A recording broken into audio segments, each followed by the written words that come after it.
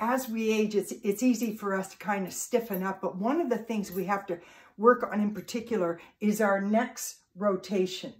And what we have to do for that is get out these and slowly begin to remove the blinders through which we view and experience our world.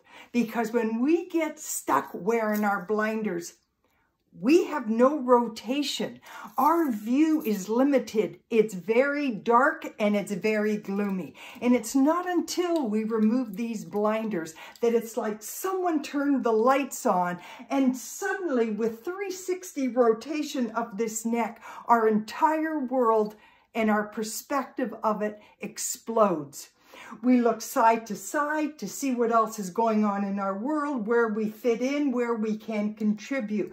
We look behind because that's where we learned all our lessons. We look ahead because we have to know where we're going. We look up to give thanks. We look down for humility. And before you know it, our head is swiveling like the little puppy dog that rests in the back seat of the car looking out the window. Remove your blinders. Stay well.